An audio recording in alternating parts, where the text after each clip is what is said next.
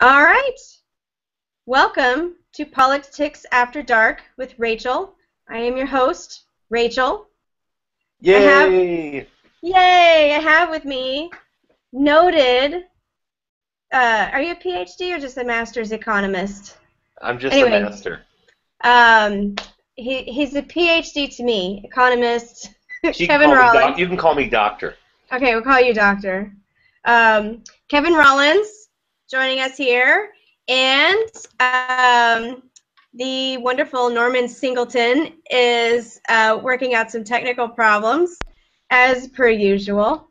Not that it's a per usual thing with Norm, just that technical difficulties happen. It's not a thing. We'll just work it out. But first things first, we have to go over what everybody's drinking. I will start. I have my little Rand wine glass. Oh, that's beautiful. Yeah. I'm gonna cry in it. Rachel, I think you might be drinking alone tonight, which is really sad. I'm drinking with you.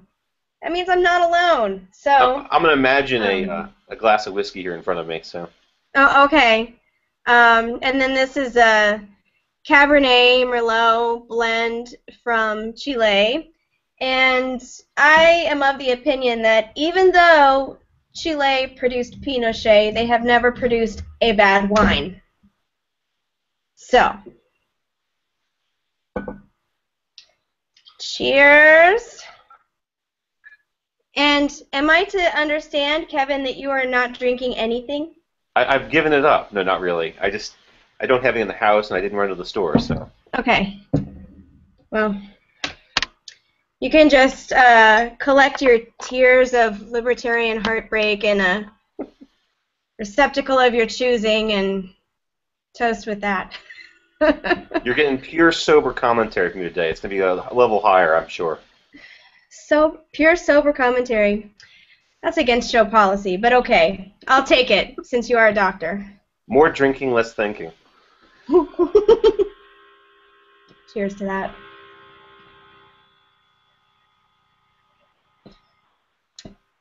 It's okay. It's okay. All right. Norm, can you hear me now? He is unresponsive.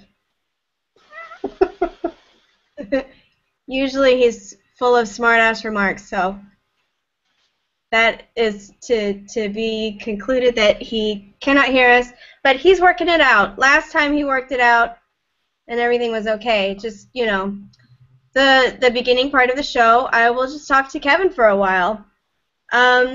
So, Kevin, Rand dropped out. I don't know if you've heard yet, but Rand dropped out. It was the end of all of our lives. Yeah, is there any point of going on? No, not really. I was really kind of shocked about how surprised some people seem to be. Mm-hmm. You know, in the Rand, the Stand for Rand network on Facebook, at least, a lot of people were sharing the message that the polls are really wrong, and that Rand had internal numbers that were going to be so huge, and it just seems sort of unbelievable. I mean, it was a great idea that it would be true, but unfortunately it's not, and I don't think we should have been all that surprised leading up to this, and so it wasn't that big of a letdown for me. It's sad to see, not have that voice in the race now. It is very sad, and actually, I hate to be a negative Nancy here, but he actually lasted longer than I thought he was once he started going back down into single digits instead of the other way. His momentum was just going the opposite direction of where it needed to be. Absolutely. Well, I remember in December thinking I was almost about to say something publicly that sort of suggesting to Rand that, it's time to get out sooner than later, save your energy, go back to Kentucky, save your seat. But, who wants to be negative, who wants to throw water on the party? Yeah, it's like you feel disloyal or something to suggest such a thing, but I mean the important thing is to keep him in the Senate so he can keep on standing and filibustering and then gear up for 2020, right? Which would be a great year for an eye doctor. Think of all the slogans. 2020, his vision is 2020. I mean, come on. I do like that. It's possible, certainly. We might get Bernie, and who knows what will happen if Jim Webb and Michael Bloomberg get into the race. But I mean, I don't think libertarians should be so terribly upset about the presidency. I mean, obviously there are issues that affect us, and it would be better to have a more libertarian person than less. But it's not likely that we're going to have the majority of a major party anytime soon, and we have to accept that. Yeah, and here's the thing: is we're electing a president in a republic, a representative republic. It's not like we're electing a dictator, which is good news now. It's good news even if Rand was in the running to, even though Rand is awesome, even though Ron Paul is awesome, I wouldn't want them to be a dictator. And that's sort of what we should take comfort in right now, I think, is even if Bernie Sanders gets in, which I think is probably the polar opposite of what libertarians and conservative spenders want, even if his power is still in theory limited, as we saw with Barack Obama. I keep pointing out, you remember how the world just swung on its axis and everything changed the minute Barack Obama got into office? You remember how everything changed between Bush and Obama? Right. No? Well, that didn't happen? There's one thing that people don't give Barack Obama and all these other people who are in the presidency credit for, is that they mostly do not, I mean, certainly they expand the government powers and they say there are less limitations than there were previously, but they don't throw out the whole idea that there is an accountability, that the Congress has power, the Constitution remains. Now, this is where Donald Trump, I think, is frightening to libertarians, because he's actually out there saying, I can do what I want, and I'm the boy in charge. So I'm the guy in charge, I'm the big man, I'm smart, I got all the smart people working for me, and we're just going to get it done. And I think that mentality could be very dangerous. And I think if, insofar as the public supports that, we could end up losing our Constitution completely. Yeah. I mean, if people got right down and thought about it, that kind of rhetoric, they're supporting a dictator. Yeah, and I don't see Bernie Sanders being, using that kind of rhetoric. I mean, he's certainly using a lot of populist, excitement about, we're going to solve all your problems and the government's going to do all this stuff for you now. But I don't think he ever said that we're just going to do it regardless of what the Congress says. And certainly I think if the Republican Congress can stay there, we will not get Bernie Sanders utopia.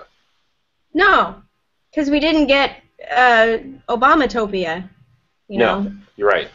Certainly, I guess he's been able to tinker around the edges and get a Nobel Peace Prize for stopping all the wars. What? He didn't even do that? No. So I guess the good news and the bad news is things are not going to change all that much no matter who gets into office, as you can see from the last administrations, that's the good news and the bad news. Obama opening relations with Cuba is a good thing. Yes, that's a good thing, and I think in the end, what he's done in the war on drugs has been, a baby step in the right direction. At the very end, I mean, it wasn't going that way, when he was a first termer because he wanted a second term, and now while he's sort of, in the end stages, I think things are sort of getting better, aren't they? I think that Obama. I don't know. It's a mixed bag. I think Obama could do more on criminal justice reform, for instance. I don't think that he's been the most radical spender. I think he deserves credit for those things. I think he's, in terms of, compared to, say, Nancy Pelosi, in terms of his views and his demeanor, he's not bad. Well, it has been in the news lately that our national debt is now $19 trillion, which when Obama took office, it was $10 trillion. So he's nearly doubled it so far. So I don't know. Is he not a big spender, or is that just spending that was already just going to happen? I don't have the numbers in front of me, but it's interesting to see the growth rate. I mean, it was on its course. I don't think it's grown. I don't think it's doubled in his period, but I could be wrong about that. I mean, it went from $1.5 trillion to $3 trillion, and it maybe the dollars are cheaper, so we might as well go for it. Mm-hmm. Yeah, I mean, who knows? It's hard to compare what would have happened with somebody else. You know, when the policies don't seem to materially change from administration to administration, and that's because the permanent government in Washington largely stays the same. Yeah, and of course, they generate these programs over multiple years, and people, as the programs get developed, these interests solidify, and they become then, as soon as we started doing something, it's an essential program, and you can't get rid of it since we've been, we started it last year, and now we've got to do it forever. But I mean, in truth, though, there are programs where people do, certainly the welfare programs, people do tend to come to rely on these things. The problem with ethanol in Iowa, people are relying on the government subsidies to bolster their business, basically. Sorry, I'm chatting with Norm to see if I can help him with his technical problems. So, you just give a sermon for a minute. Just, lay it all out there. Sorry to put you on the spot. Well, I know. My view is that. There's Norm. Oh, hold on. I want to memorize the settings I have. So. Yes. Take a moment, because you'll be back. You got to chant them to yourself. Hi. Hi, Hey, Norm. So what's going on in the world? I've been busy. I was obsessed with the Super Bowl. I have a sound effects machine just for you, Norm. Guess what else it does? Oh no. Does Jeffrey Tucker approve of that type of thing on very sophisticated lowbrow humor? channel? Yes. It's how you survive in politics is the fart machine. Can I tell the story? You might as well. I might as well, because, At some point.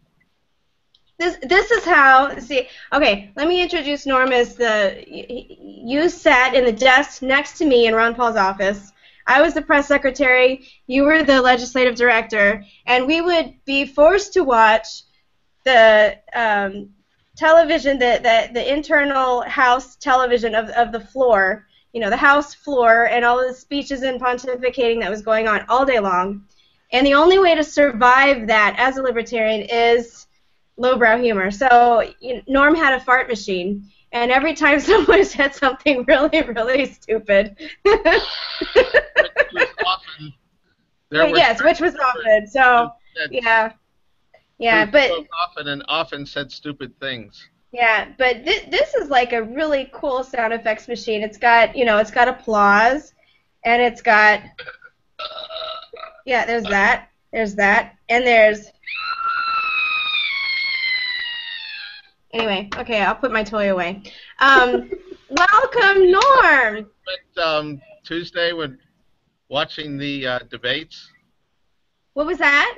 Or the primary results, that's the woman screaming. Oh. When yeah. you saw that Sanders had won. Yeah. Yeah, I could hear Hillary. No, she didn't care. She doesn't care. She's got all the delegates she needs so far. She's doing fine. So, democracy is a heck of a thing. Are you drinking coffee again, Norm? What are you drinking? I am drinking coffee. I have no alcohol here. I had Fireball whiskey, but I took it home for the snowstorm. See, yeah, if you guys hired Paul Martin, you could have beer tastings.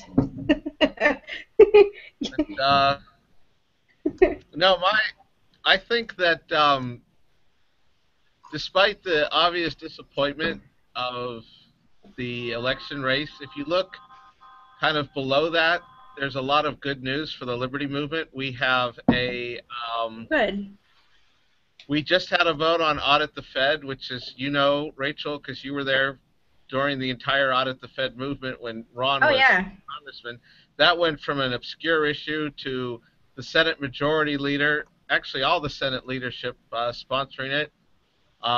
3 popular presidential candidates ran. Senator Cruz, who missed the vote because he was campaigning, That's right. And Sanders. Now, Sanders. Rubio voted for it. And Lindsey Graham, who I don't know if people remember this, but he ran for president. You'd rather forget. If you didn't watch the opening, the kitty debate, you might have forgotten it. Yeah. We'll keep Senator Paul, hopefully, in the Senate. That's as you said, that's very important. Yes. We have other congressmen. We have groups like Campaign for Liberty, forums like Liberty.me, the Ron Paul Liberty Report. We have we have Thomas Massey. We have Justin Amash. Right. Hopefully, and there are guys who are like 80%ers coming our way. And the other thing to remember, too, is one of the things I see a lot of friends on Facebook complain about candidates saying, like, they're pandering to the liberty movement, or they're pretending to be a libertarian because they think it'll help them politically, or they only voted for Audit the Fed because they knew it was popular. Well, yes, the real nature of politics actually is that is just exactly that. You want to be in a position where you need to be pandered to, pandering to you, and are promising things. And as you know, being up there, Rachel, the less you don't necessarily want to worry about if they're sincere or not, and you don't want to worry about educating them. Educate yourself, educate your friends, educate your family, educate the people, and then get them to call and email like crazy. Right. When you do that, they will pressure the politicians. The politicians will follow. I was at a meeting today, and somebody said, well, politicians aren't thinkers. They're not thinkers, most of them. There are exceptions, Ron Paul being the obvious one. Some of them don't think good thoughts, but there are exceptions. But for the most part, they're not thinkers, they're not intellectuals, and even their staff, who maybe they are thinkers and intellectuals, but their staff have institutional constraints on them, and their staff also have career considerations. Yeah. Which is K Street and moving up on Capitol Hill. So if the people, so it's really up to the people controlling the political climate in which they operate. That's the key, and we're making great progress, slowly but steadily on that. And when I say great progress, I mean that I look at it in the perspective of where we were when I first went to work for Dr. Paul in 1997 to where we are today. Yeah, it's night and day, and we know. I think about it in terms of the network effects of people talking to each other to get validation for what they ought to believe or what they could believe in terms of political context. And when you have a bunch of people surrounding you, or you have multiple on your college campus, or you're in an office, and multiple people are expressing libertarian positions, they're using the word libertarian. In that group of people, it becomes those sort of ideas become really acceptable and desirable. And I think we're hitting a point where so many people are that it is becoming a mainstream term, and we are. Everyone wants libertarians on their dance card. Yeah. 8 years ago, 10 years ago, libertarian was you never heard the word on CNN. I think there was a whole year or a whole, like 3 or 4 years, where the only time libertarianism got mentioned was because some crazy libertarian girl in South Carolina did this calendar, and because she did the calendar, she got on O'Reilly and Crossfire. I forget who she was, but that was literally... I don't know. I never heard of such a thing. Yeah, that was it. It's true. So, yeah. Now, there's something to be said for selling liberty with your boobs. Right. Now there's something called the libertarian vote, apparently, that that needs to be pandered to. That in itself is success. Thank you, Norm. You have made me feel better. Real libertarians don't vote. And that's the problem. It's a principle thing. We actually want them to think that we do, so that they pander to us without us actually having to get out of bed early and go to the polls on election day. Well, this is my argument against third-party runs, especially Libertarian Party, Austin Peterson et al. Even though he's got great hair, the it's when libertarians in the GOP or independent voters, they want to run off and say, we're going to go off and do our own thing, forget the participating in big politics. Now, again, I don't understand if you don't want to vote for the presidency or don't really want to be involved, but I think poo-pooing people who are doing this or involved in trying to move the mainstream of politics to be more libertarian, I think if you're speaking out against that as a libertarian, I think you're working against your own interests, and I don't understand these people. Well, I'm more involved with, obviously, as the head of a C4, believer in a grassroots activism model that your real work actually begins the day after the election, because the idea that we just elect good people and then show up on the polls 2 years later is really flawed, because first of all, there aren't enough good people to fill a legislature. Secondly, even good people, as you see on Capitol Hill, get corrupted, and sometimes they get corrupted by their own their own belief, their own goodness corrupts them, because they start to believe that I can do more the more power I have, and the desire to be good can actually kind of motivate someone to turn to evil, because they see the ring of power and they think, I'm a good person, I want to wield it for good, or and they end up there. So that's why you really need to be on their case constantly. And on the third party thing, I mean, I also do think, though, that I have friends who Republican friends who make the argument that that the LP is never going to actually achieve victory. That's not the path to victory, but it's a tool, because it gives a way to punish Republicans and Democrats who go wander off the Liberty Ranch. Yeah, exactly. It holds them accountable. It's an accountability thing. Well, I question whether or not it really does. The question is, my view is, if can the Republican Party or can any major party count on libertarians as part of its coalition? Now, granted, if they put up Hitler, they can't expect libertarians to vote for that person. But in terms of an ongoing proposition of if you're on the team or not, and I understand people don't want to be, a partisan player. That can be an unpleasant game if you're having to deal with people who, some are pretty anti-libertarian in some cases. But it seems to me that if you, again, there is something about identity, and I'm not saying I would say that if you want to be in the major party politics, do it, but don't then say, oh, at every moment I'm going to jump back out. And if you're not, maybe work on education, work on go help the Mises Institute or help Institute for Humane Studies or any of the organizations that Norm's involved with. Go Campaign do that. for Liberty. Norm Campaign is for Liberty. There you go. What's your position at Campaign for Liberty at this point, Norm? President. Yay! Mr. President. Mr. President. We have president on the show. That's how I should have billed it. Okay. So Monday's my holiday. Oh, is it President's Day? Yep. Fantastic. Well, I'll celebrate Norm. Scott Horton is actually here in the chat room, and he has a question. He's asking Norm, what went wrong with the Rand campaign? I don't know. Who do we blame? Well, I will just let me just say this first.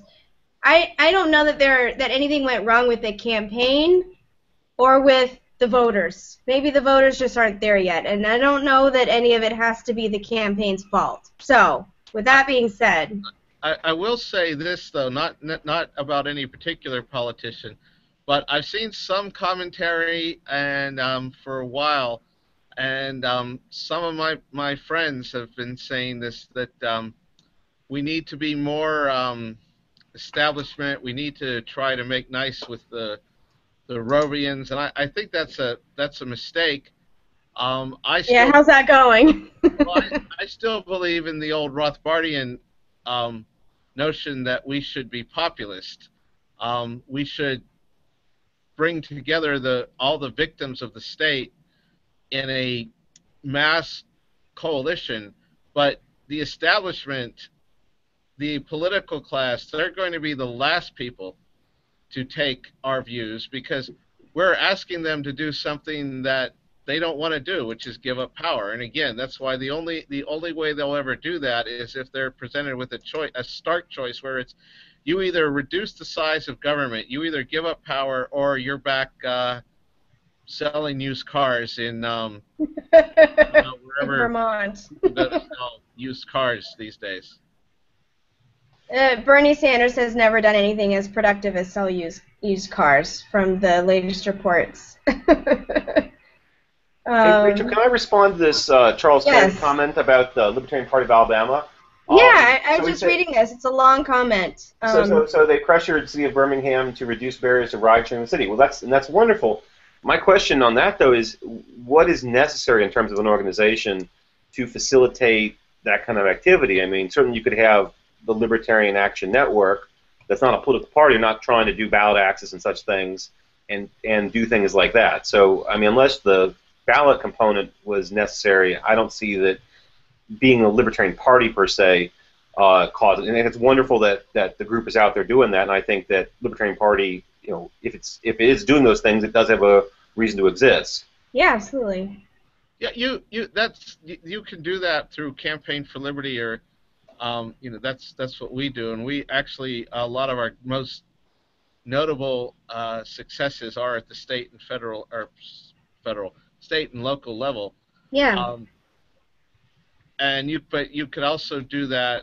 You can do that through bi or tripartisan measures too, because the great thing about, you know, my group at campaignforliberty.org, shameless self-plug, is that we are open to, and we want members of all parties to be involved in our efforts, because we're about pressuring them once they're elected. And I don't care if you're a Republican, a Democrat, or a Libertarian. If you vote for Liberty, I like you. If you vote against Liberty, I don't like you. Very good. I mean, that's just basic Sun Tzu, the art of war. Understand your enemy in order to win the battle. And, you know, the enemy is the politician standing in your way. And if you understand that their motivation is just job security, then you figure out how to inflict pain or threaten their job, or, you know, you give us the liberty that we are entitled to. So that's the name of the game going forward, is just to deal with reality and how things are rather than how they should be or how you wish they were. and I think also making the case that, you know, these libertarian ideas are beneficial and beneficent to people. Yeah, that's part of the education effort. Right. You have to do some good education and some good messaging in order to not, like, appear crazy, to sort of baby step people over to your side, at least on, you know, issue by issue, perhaps, is how it needs to go, rather than full scale. But I was going to extend that point and say that, you know, when you're trying to get local or state legislators to do something more libertarian, giving them ammo, helping them make the case, and including doing background research and really, you know, putting those ducks in a row for them, and saying, you know, here's the great case for it, and you could even give them the more moderate version of it and say, you know, you don't have to sell it on all the hardest points. You don't have to sell it on, you know, hardcore Rothbardianism. You know, you might be a hardcore Rothbardian, but you don't have to say, you know, got to read the good book first and then go and use it against your opponents intellectually. You need to be able to figure out how to reach people on what they care about. And that was the great thing about what Ron did, was he took the pure libertarian message, pure Austrian economics, and he explained why you should care about this. Yeah, you know, absolutely. You know, the Federal Reserve is not just an abstract thing that we want to get rid of because Mises and Rothbard said it was bad. It's bad because if you understand what Mises and Rothbard are saying, that the Federal Reserve is the root of why your grocery bill keeps going up and why your kids are not facing such a bright economic future as you had, and why there's a problem with income inequality, crony capitalism, and all the rest of the problems we have with our corporatist economic structure. Well, it's the ruin of society in that your savings and investment are taken away, basically. And it becomes a moral impairment because people who are doing the correct thing and are disabled from getting ahead by doing so. Yep. That is a great transition to talk about the other thing that I wanted to touch on tonight, which is the Federal Reserve and the economy. The markets did crazy things today, which I don't know if you followed, Norm. I followed a little. I saw the headline on Drudge was about somewhere there are lines out the door for people to buy gold, which is, of course, a sign that people are starting to panic about the economy. Well, do you know why? It's because Janet Yellen opened her big fat mouth, which she's not supposed to do as the chairperson of the Federal Reserve. As we all know, the chairperson's job is to say as little as possible in as many words as possible. Am I right? That's what the Fed chair does. That's what a lot of people in Washington, that's kind of what their job is. Yeah. the job description of somebody in Washington. Why that type of thing was called Greenspan talk. Yes. Because that's why Greenspan was beloved by the political and financial class, because that's what he did for his 15, 20 years as Fed chairman, almost 20, I think. They would pour over all of these turns of phrases, and they would, oh, what does it mean? What does it mean? But Janet Yellen just comes out today and says, oh, negative interest rates, that's certainly on the table. We just have to look into the legality of if we can do that or not. Yeah. Yeah, what was interesting about that is that, I saw some interpretations as saying that she kind of seemed to blow off the question as if she was saying that, well, we're not really looking at negative interest rates, yet she also did sort of admit that it's a possibility. And I think that given that That's so much more than Greenspan or even Bernanke would have said. So, Rachel, are you an advocate for esoteric policy messaging where, I think there's a value in that in terms of you letting that the complexity of the messaging be something that's digested through the markets and through I'm not saying what I'm in favor of. I'm just saying that the job of Federal Reserve Chair is not to plunge the markets into chaos because of stupid things that you just let fly out of your mouth. I mean, I'm not in favor of the central bank at all, and this is sort of why. It's because, she says 5 words and the markets go insane. Well, maybe it was intentional, though. Is Janet Yellen totally unaware of this history that we're talking about? Apparently, or she wanted to do it. I think that's what you're saying is that she wanted chaos. I think that the Fed chairman's remarks are closely watched, and she has to know that what she says is going to cause. Maybe she's trying to get an estimate of the panic. Yeah, maybe it's a stress test. That tomorrow then they'll come out with some statement saying, don't worry, we're not doing negative interest rates. That could be. I think that the one thing, though, that it shows, and I hope that some of our fellow libertarians who aren't hardcore end the Fed types who, for some reason, and there's some very prestigious thinkers here on this camp, including the late, great Milton Friedman, that central planning doesn't work. We all admit that. So why would central planning of money, of something as fundamental as money, work? And that this is a perfect example of why it's foolish to let this one person. Why should Alan Greenspan or Janet Yellen have all this? I remember Rothbard once wrote a piece for the Mises Institute where he said he talked about the cult of the Fed chairman and how this personality cult grew up around Paul Volcker And he said that it seems to be happening around Greenspan, and it's wondering why. He said the personality cult around Volcker always puzzled him. He said he thought maybe it was Volcker, the way Volcker always chomped on a big cigar when he was in public. He said, but Greenspan doesn't smoke, so how could Volcker uses a cigar for his comedy timing. Well, of course, Volcker. Volcker. Greenspan would have. It's odd that Greenspan didn't smoke because remember his brief flirtation with libertarianism and Austrian economics in the '60s came courtesy of Ayn Rand, and of course, if you're a true objectivist, you smoke because fire tamed at man's fingertips. Only $sign cigarettes, though. Wrapped in $100 bills. Exactly. Crazy. Have you guys seen? I have to ask you this. I saw the greatest movie ever made yesterday called The Big Short. Have you seen it? No. I loved it. It's any movie that has Selena Gomez in a cocktail dress at a blackjack table as part of an explanation of Wall Street Wall Street very complex financial terms is truly the greatest movie ever made, right?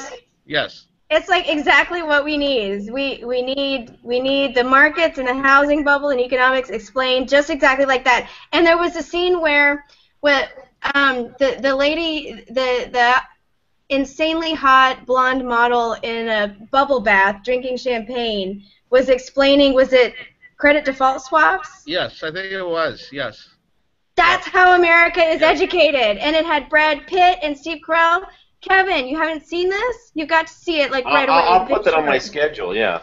I saw it. It's still in theaters. It's like a theater kind of thing. It's not like a documentary. It's like a hybrid documentary film. It's amazing. It's a true story. It's a true story. Actually, I put a little thing up about it at campaignforliberty.org. It's a true story about a bunch of kind of outcasts and eccentrics who noticed that the housing market in I think 04, maybe earlier, was unstable, was about to, and they shorted the housing market. They were laughed at, ridiculed. They had some of their investors threatening to pull all their funds. They turned out to be right. The only two things that I think libertarians have been kind of critical about is, one, they don't discuss the Austrian theory of the business cycle. The word Federal Reserve isn't mentioned. And secondly, there's one scene where they say, well, why isn't anybody in D.C. does see this coming, or why isn't anybody in D.C. talking about it? Well, there actually was a congressman from Texas talking about it at the time. Yeah. There's another movie that kind of touches on that called 99 Homes, which would make a good double feature with The Big Short, because this deals with the effects after the bubble burst. It's about foreclosures in Florida and a guy whose house is foreclosed, and he ends up working for the guy who's kicking people out of his homes for a living. And at one point, this guy, who's supposed to be portrayed as the villain, of course, but he says that they do give him a chance to explain and justify his actions, and he says, I would rather be putting people in houses. But what am I supposed to do when the Federal Reserve pumped up the housing market and Fannie and Freddie and the government said, give money to anyone who walks in the door? And then another point, he says to the guy, his assistant, you feel sorry for these people. Go back 3 years and feel sorry for them when they took a mortgage out on their home that they should never have gotten to build an extension on their porch. Yeah. Right. These are just the consequences of formerly bad policy. And again, the policy continues to be bad because if again, not that these people were solely responsible for getting the bad mortgages, but in some sense, people who have this wild belief that you can have no savings and no income and qualify for a $300,000 house. It's not to be hard on that person, but maybe you should have seen it coming. No Kevin, you must see this movie. Kevin, you must see it immediately. I don't know if anybody saw at the Super Bowl, one of the ads that I found incredibly interesting was it showed people applying for and getting home mortgages on their smartphones. And my thought was great, because I remember in 03 and 04 and 05, TV was what could go wrong with that? Pushing people to get homes, and that worked out swell. Yeah. I don't know if it's the same company. I saw in a venture capital fund, actually it's Peter Thiel's, not Peter Thiel's, Paul Graham's fund. They're funding a company, and maybe this is the one that's doing this. Basically, it's doing machine learning on people's cell phone. It's the data that's in your phone. So the habits that the phone can tell the company about who you are, that's what's being you can use to estimate your creditworthiness. So maybe the number of times you check your bank balance, maybe the number of girlfriends it determines that you have, or the number of children out of wedlock, or the number of times you curse. Who knows? That's the you can imagine the data that's in someone's phone that might paint a picture of them. It's kind of fun to think about what might indicate the kind of person they are. So we're coming up on time for the show, but I need to do some housekeeping here momentarily, if you'll bear with me. I need to tell you about some upcoming Liberty.me shows. There is a new Jeffrey Tucker show called Tucker and Clark with Joey Clark and Jeffrey Tucker. That's a nude show? And yeah, they're going to be naked. No, it's new. New, Kevin. It's called Being Earnest. They're going to be discussing a psalm that has inspired the likes of Oscar Wilde and how it relates to politics. So Tucker and Clark. A psalm, like a biblical thing. Okay. So that's going to be Sunday at 8. And Tatiana has a show, The Tatiana Show, and she's interviewing Jeff Berwick, who's kind of controversial, but he's very interesting and very cool. He's anarcho-capitalist. He has the, he's the dollar vigilante, so maybe you've heard of that. That's going to be next Tuesday at noon, if you want to come on Liberty Live for that. And there is also Scotch and Scholars with Butler Schaefer, which is going to be really cool. That's also on Tuesday at 9:30. I'm going to put all of these links in the chat. And I also... What percentage of these podcasts involve drinking? Apparently it's a... Well, certainly Scotch and Scholars. Yeah. You know, I mean, most of them, all of them, if you like, you know, you watch from the comfort of your home. And what you do is your business. You just have to bring your own beer. It's BYOB because, you know, there ain't no such thing as a free beer, kids. You got to provide that crap yourself. So, and also, I'm wearing my new swag Liberty.me t-shirt, so I want to point that out. They were kind enough to send me this, so it's very attractive. Cool. This is my PJs now, very soft. And all of that. So, those are my plugs. Anything you guys want to plug? Norm, plug Campaign for Liberty. And yeah. Kevin, think of something to plug. Campaign.com, we're working to, right now, continue to pass audit the Fed and internet sales taxes and repeal the Patriot Act and maybe try to stop Obama from signing stupid executive orders taking away our guns. And our, the Lord's work, in other words. Yes. The Lord's work. Kevin, what you got? I'm not really working on anything particularly libertarian at the moment, doing a lot of software stuff, but I would say if you haven't been reading libertarianism.org lately, they've got just awesome content. Libertarianism.org. Particularly, Paul Mueller has a series on the libertarianism of Adam Smith, which I'm really enjoying reading. And I'll put in the chat Campaign for Liberty. I think it's campaignforliberty.com, isn't it? Did I say org? I should know. Is it .com or .org? .com. .com. Awesome. Okay. All right. Well, we're going to leave it there. Thank you, gentlemen, for joining me once again. Good seeing you, Rachel. Thank you. It was a pleasure. See you, Norm. All right. Goodbye. Goodbye, Bye-bye. everybody. Bye-bye. Kisses and capitalism.